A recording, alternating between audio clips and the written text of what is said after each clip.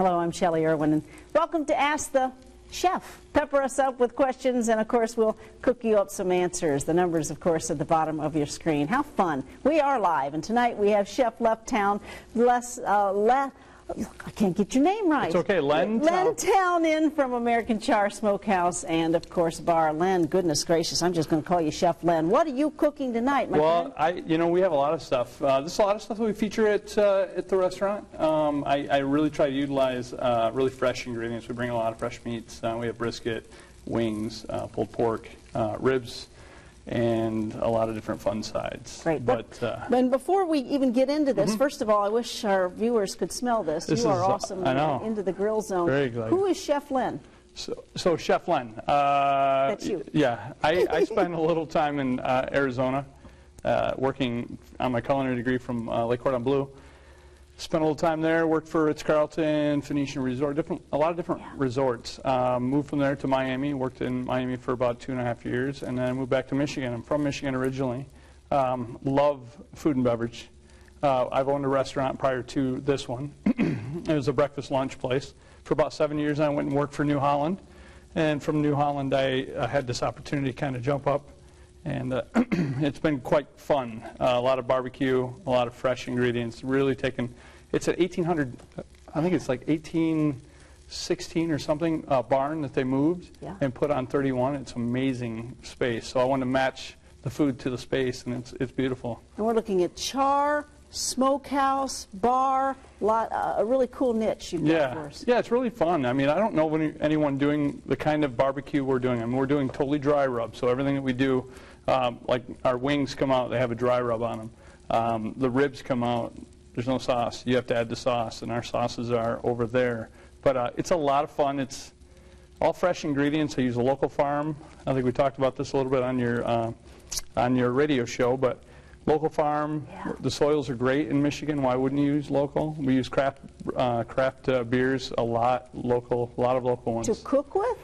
Or to drink while you're cooking? Actually, we make a phenomenal deep-fried mushroom that has a batter on it, and we actually use the Sundog, which is a New Holland beer, for that. So it's quite nice. Yeah. All right, so throughout our 28-minute show, you are going to cook for us. So give us kind of the setup here. Okay, so what I typically do, and if you don't mind if I go over to the bring it on. Okay, all right, let's do this. I'm going to put the rest of the pork down here. So what I do typically, we do a dry rub. So what is a dry rub? Okay, so dry rub typically, it has components of, there's some acidics with lemon pepper. There's some garlic, onion, brown sugar, some cayenne, depending on what you want to do with it. It's outstanding. So typically they dry rub that. I'll dry rub them a night before, wrap it in plastic wrap, and let them sit in the cooler overnight and let the actual stuff react with the meats.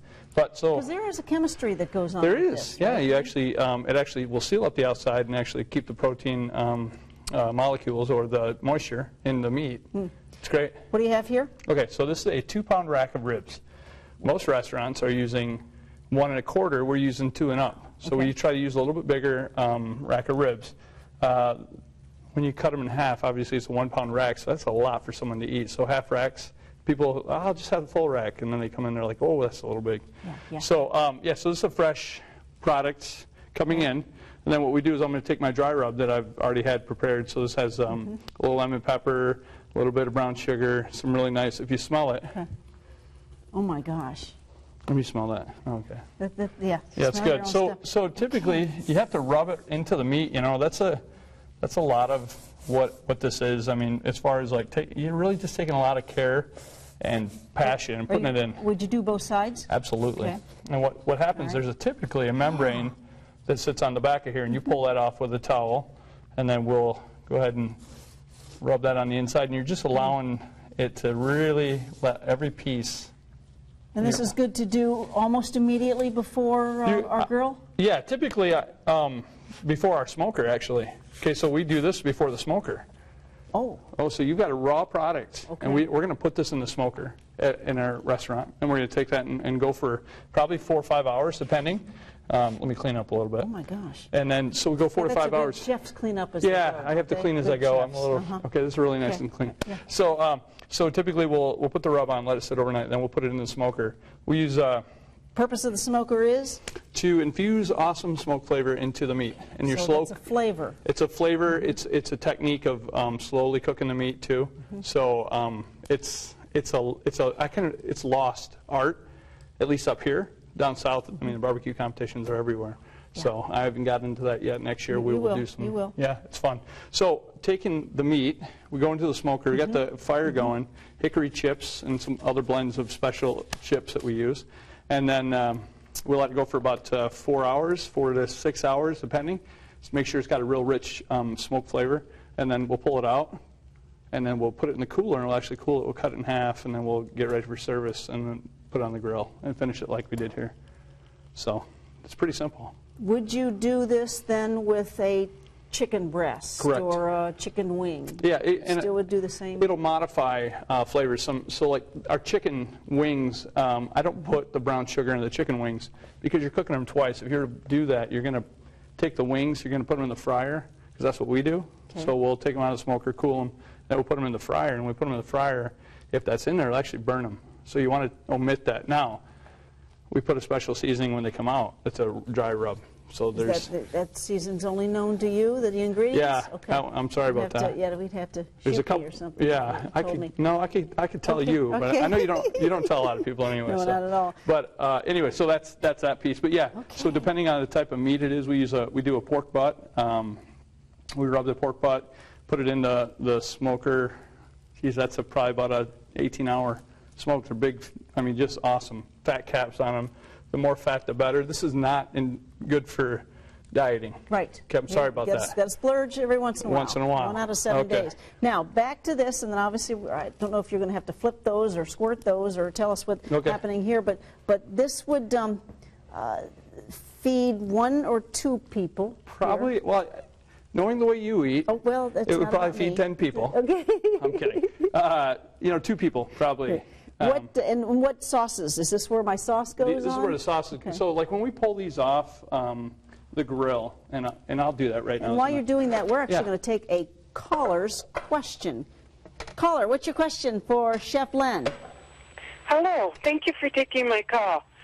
A I'm while not back sure if I we can hear brought, We're probably going to have to get you typing that on the prompter. Our sound may not be with us. So get the question, and let's get her typed up. Cool. So probably wants to know where you're located. Where are you located? All right, 9104 U.S. Highway 31, Great. West So Olive. Go ahead. How do you flip? How do you know when to flip? Well, I know because, okay, there's certain reactions. You can see the actual fat begin to glisten, and it's really starting to kind of You react. called that Equifact. First of all, what's this? This is brisket. This is a long cook meat that we use. It's beef product. Some Okay. people don't know what brisket is. Guilty. If you pull on it, it pulls right apart. So it's a very tender. If it's cooked properly, it's extremely tender, and it's done properly. I promise you that. Go ahead. Where does this come from? From The front chest plate of almost the the breast? of the cow. So this is really good. I'm sorry, I'm It's okay. getting excited about getting this no, out you've there. got to like your own product. And it is fatty, but yet this Right. is where That's where all the flavor is, you right? you do your thing. How long did you know? How long do you grill this? So these I bring back up to temp. Most briskets you see, they pull them out of the smoker, they slice them, they serve them. And what we do is we pull them out of the smoker, we cool them, we slice them, and then we bring them back up to temp so that you get that char look across. Why do you cool? It sounds like cooling is important. It is. I mean, you want to make sure you don't, A, and you get someone sick, and B, that's important, you just want to make sure that you cool them properly so that you let the proteins relax again. And then that keeps the moisture in there. There's a lot of techniques in cooling. If you cool too fast, Again, back to that chemistry, and that's all- what you learn. yeah. And, all right, see that question there? What is a good way to tenderize steaks? I'm using a George Foreman. First of all, what do you think about the George Foreman grill? You know, it's what we use. I think it's a good product. Tenderizing steaks. So tenderizing steaks, typically what I would do, you know, here's one of the it's not so much the tenderizing. You can use a jacarder, which is it pierces the meat, takes the fat, and actually pierces through the meat. You could put it in a salt solution, which is called a brine.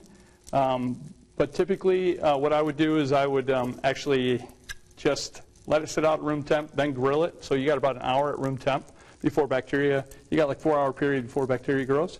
So you want to set it out at room temp, let the proteins relax, and then put it on the grill. Don't go right from the refrigerator to the grill. Gotcha. So upset our tummies. We are going to take a quick break, show you what's coming up next week. Right now, Ask the Chef.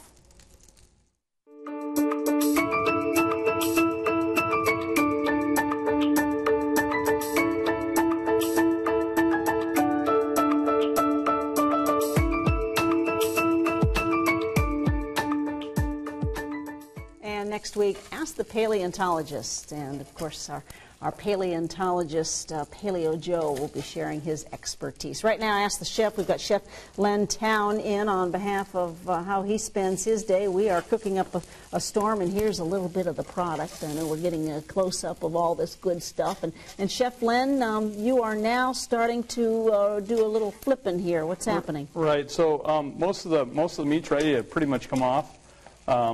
So we get it up to temp. I mean, you typically want to make sure that your internal temps reach 165, typically, to bring them back. That's a second cook, not a first cook. Am I sticking a thermometer in there? You would in the fattest part of the meat, just to check it, but you always want to maintain a 165 reheat, not a 165 first heat. Does that make sense? So you can cook something the first time, you can cook it to whatever temperature you want. Is that for both the chicken and the Correct. second Yep. piece? Anytime you do any type of reheat, you always want to bring something back up to temp. If you have to heat it, it has to get to 165 in order to kill bacteria. Also, when you're cooking with chicken, that's the key too, is to make sure the chicken reaches 165. And you have rest times and all that good stuff, but that's a whole different show. Do you want to talk about is that pork in there? It is pork. So what we did was, pardon me, I just put a little bit of a little vinegar. It's a vinegar, Smell it, yeah. It's a vinegar sugar mixture, and these are typically what we do when like if you're doing showmanship, if you're going to show off on, it's just a squirt bottle, and we use it when we sell our ribs because our ribs don't have sauce on them. So we want to make sure that they really look sharp going out. So, and it adds to the flavor of everything. Yeah, so we have the pork, which is done, and we're going to go ahead and put this over here. It's really a nice, moist product. Okay. Peek at that. All right, so you've already cooked this pork. Right, that one's already cooked, and it was just bringing it back up to temp. And we'll talk about your sides in a second. Yeah. So anyway, so this is where we're at on all the meats. I mean, it's a lot of fun. The smoking piece. I mean, you could do anything from pecan to mesquite to, you know, bourbon barrels. What does that mean, bourbon barrels? Well, that's one of my tricks. Okay. A bourbon barrel, if you take it and chip it down, you get the flavor of the bourbon when you're smoking. Okay. When I was with New Holland, we actually took dragon's milk barrels, and we used that to smoke with, and it was pretty awesome. Yeah. So, you ready to talk a little bit about your sides? Anything you're ready to talk about, Shelley, I'm in. Okay, come over here and point out these sides and flip them up so we can get well, you're working hard. Okay, so so what we have is a potato salad, right? This is a Dijon Redskin potato salad. I see some egg here. A little bit of egg, green onions. Yeah, wow. Yeah, not bad. Okay. So this is the potatoes actually come from Crisp Country Acres, which is a farm that we use.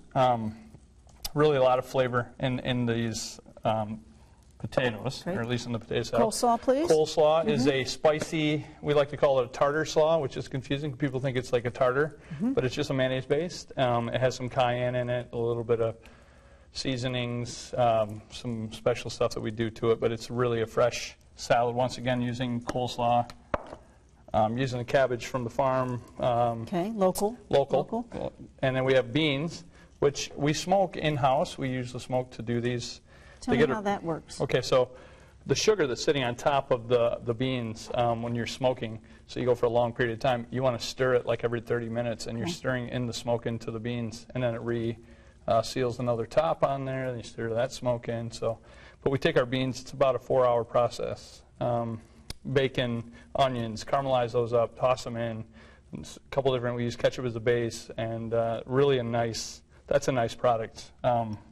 I love beans, so. Prettier size. Yeah. Now next is some special stuff. Right, so these are also from Crisp Country Acres. They're the pickles that we do in-house. These pickles I had on a Cuban sandwich today, and it was I took our pulled pork, Okay. I took a brioche bun, I took Swiss mustard and the pickles, Okay. and Lord, they're so... You're not sick of your own cooking? No, I love are it. you? All right. I love it, but yeah, you want to try. It's a cucumber. It is. A pickle and cucumber. So good. So those are some of our sides. We also do some really fresh, like a pico de gallo bean salsa. There's a lot to it. This is about going to fry my eyes, but You that's okay? okay. No, I'm totally fine. It's pretty intense. Hang on, we're going to need to take a quick break. No, I I'm don't just think so. Let's talk Okay. about these sauces. All right, so we have our sauces that we do in. These are all homemade. We're 98% homemade. I don't do the buns and I don't make the pasta. That's the great. only thing I don't do. That is great. So 28 is, and the numbers represent when the states actually joined the Union. Okay. So the 8th state was the Carolina. So that's why it has Where's number. Michigan? I don't have ketchup out Okay. here. All right. But is that the Michigan one? I don't even know. Yeah. Anyway, so we'll start with number 8, which is a Carolina. It's a mustard-based vinegar flavor, and it really goes well with like the brisket and the ribs. And then we have number 16, which Okay. is here, and then that's a sweet. That's Memphis style, so Tennessee. It's really quite nice. It has a nice sweet finish to it. The 22 is the number 1 sauce that we have. And these go on our... Yeah. These are on our Everything. they're on our tables. So we have all these sauces on the tables, so everyone can kind of they can do whatever they want. They want Would to you add more. recommend us not use sauce, though? Well, I mean, don't it's we want the flavor, man? I don't want to lie to you. Okay. A lot of people will actually Yeah. tell me, Yeah. "Hey, guess what? I don't even need to use any of your barbecue sauce." But the 22 is an Alabama sauce, the white barbecue, and it actually has a lot of components that would be similar to the barbecue sauce. A guy in the 1920s did it for chicken, and it goes really well with the chicken. And then for the last one is the 28, which is here. This is a Texas style, so it has a little bit of heat to it. Really nice. And then today we had one of our farmers, local farmers, he just dropped off 5 pounds of blueberries and said, "Here you go." So we made a blueberry and bourbon barbecue sauce, and that goes really well with pretty much everything. So. Take me back to, again, what's happening here. We're Okay. we're basically ready to probably dig in here. So they're all done, ready to go. The best thing to do when you're doing ribs, if they don't do this, Do you want them to do that? yeah, I want them to be a little, not hard to come off, but I want them to hold their rigidity Wow. somewhat. But you go to eat these. Camera crew's That's- going to have a They're field I day. know, I see them. They're standing in line right now. So the wings are fun. I mean, they're really good size wings. If one, could you serve those without the follow-up fry? I mean, are those ready to Right. go? I mean, is that something we do? No, that's not what we're doing in the restaurant, but it is possible. If someone said to me, "Hey, you know what? I don't want to fry these. Can you grill them?" Absolutely. I just did that here, and they're working out great. They're coming right off. I mean, you can see them. They come right apart. Wow. Beautiful. I mean, look at that caramelization. Did you say you get your chicken local? We do, Crestwick Farms, and there's some other purveyors that are working on getting us some, but we're using FarmLink as one of the local guys. He's trying to bring it all local in and try to help us all out, because we can't go out to farms and get everything all the time. So it's nice to have someone else brokering that, and so FarmLink is actually going to be a nice one for us down the road. What kind of grill do you recommend we grab at home? So do this? Yeah, so I use Weber. I have a Weber at home. I have a Weber Q here. Webers are really good. They're actually been in it for a long time, and I think from a grill standpoint, they heat the best. You're really looking to get your temperatures up to about 650 degrees when you're grilling. I think a lot of people, you're not getting a reaction quick enough off this. And I only say this from a grilling standpoint. Put the meat on there, let it go. A lot of the guys, like they're working they on the like to car. Always, got to peek. Where would your salmon fit here? Where would it fit? Or where would your fish? So if it would right in the hottest spot of the grill. Okay. You want that because you have a little bit of fat in that one. It'll actually release really quick. It'll release quicker than what chicken does. Salmon's great to grill. I recommend if you do a salmon to do. You do a rub type stuff on that? You could do a dry rub on that. Similar dry rub actually. But it has enough sugars in it, so you don't really want to over sugar it. But I typically will do like a butter, like a white wine butter sauce with a little bit of spinach, tomatoes, Kalamata olives, and finish it with feta, and put that over the top of the salmon. What wine would you serve with this meat? A pale ale. I'm kidding. Yeah, kind of with you on that. Right. Yeah. I mean, typically the beers are the ones that are going to hold up well against this. A good wine, it would have to be really robust in flavor. It would be hard to find one. Perrin does a Perrin Black that's one of the best that I've eaten, and then 312 is always my favorite. So. What about grilling vegetables? Yeah. What's the art to that? Kebabs, cutting them small enough so that and making the surface area smaller so that they actually cook quick. The longer you leave it on there, it's made up of a lot of liquid. So when you leave them on for a long period of time, it'll actually start to break down and get really soft and limp. But if you have them smaller, and the surface area is quicker to cook, right? So, yeah, that's what I would do with grilling in that aspect. Let's say we can't finish the whole meal. How do we store our leftovers? Okay, so typically take them right home, put them in your refrigerator. I say cooler. Do I wrap them individually? Do I put them in a? Typically, when you're taking them home, you want to lay everything as flat as you can and let it cook in a shallow surface or shallow pan, because it'll cool quicker, right? More surface area, it's going to cool quicker than everything stored in a small area. You hungry yet? I'm getting there. I'm having fun with the pickles. The pickles are good. Back to, I guess, the sides. Do these hold up for leftovers type? Yeah, I mean, your slaw, your potato salad are going to hold up all the beans for sure. The chips, we have a chips in the black bean, like a pico de gallo. Yep. That one may not hold up as well. But I think a lot of the stuff we're doing is, it's just really fresh, and it's better to eat it fresh. You can reheat anything, but yeah, fresh is always a better. Fresh and plan for that. We got about 3 minutes left. What else do we need to discuss? Well, we're doing a lobster boil August 23rd, 1 pound lobsters. What does that mean, lobster boil? So I'm going to boil the lobster on the patio. We have a Caribbean, someone playing Caribbean music, right? We're doing Perrin beer and 312. So in goes the lobster. Well, first goes the potatoes, the corn. Get that first. Put it in a cooler, right? Okay. Old Bay, some garlic. And I'm going to take homemade sausage that I'm making. And so we'll grind it and stuff it. And we'll put that in, and we'll put the 1 pound lobsters, little neck clams, and shrimp. And it'll just be a big party on our patio. It's awesome. I have 60 seats, and we're about 40% done with that one. So. That's August 23rd? Yes. Yep. And where do we stand as far as here we are in our good old Midwest, but is the South really the place to learn from these type of rubs and well, I think they've been doing it forever, Memphis style, anytime along the South. I mean, they're just taking meat and they're doing a great job with it, and they love what they're doing. I mean, a lot of the guys will do it. There's a Saladino Smoke out of Ada, and this guy does stuff just to do it because he loves it. He's passionate, and I'm like, I found my long lost brother. We're not related, obviously, but you never know. He's a great guy. And talk to me just a little bit about, and we've got this as a rub, but the process of marinating. Yeah, marinating typically is an acid breaking down a protein. So lemon, vinegar, something like that to help break down proteins. So you actually begin to cook the protein. It actually will seal it, and you put it on. Brining would be a method where you're actually trying to pump the cells of protein with more water. So and typically that's like a gallon of water to 4 cups or 2 cups of sugar, 2 cups of salt. So, and you just put it in the brine and let it go.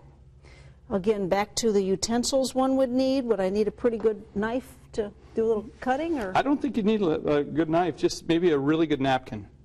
Napkin and a bib? Oh, maybe a bib. A bib? Yeah, a bib would be good. And lastly, tell me about customer service. What makes you stand out? I care about everybody walking in the door, and I try to develop a relationship with the people that are coming in, and I love food, and I love people, and I can't get it out there enough. I really want to compare myself to Chef Jenna, because I always have to name drop. But we love Chef Jenna. She's great. She's great, and she does such a good job, and her customer service, it's really what I strive to be like. But I I just love food and I Well, love she people. said that about you. All right, so in conclusion, we find out more about you how? Okay, so I have a website getting built still, and with the Facebook right now, I'm either under Chef Len on my Facebook page or American Char, who has a Facebook page. And dinner tonight for us is? Everything here. I'm leaving it all. So Which we is have the rib. We've we have got the the dry ribs, rubbed ribs. We have the chicken, wings, brisket, the brisket, the pork. You'll take that I'll home and take serve that for you? Yeah, I'm going to take that home for myself. For yourself, that's scary. And then we have potato salad, coleslaw, the smoked beans, the barbecue beans is what we call them. And you do like what you do, don't you? I do. It's great. That's what's And I thank you for this. This is great. Yeah, this is a good thing. And your I'm- team's I'm super keeping- helpful, yeah, too. I'm keeping the coleslaw All and, right. and the Pickles? The pickles. That's There kind of you go. scary. Thank you for watching. Take care.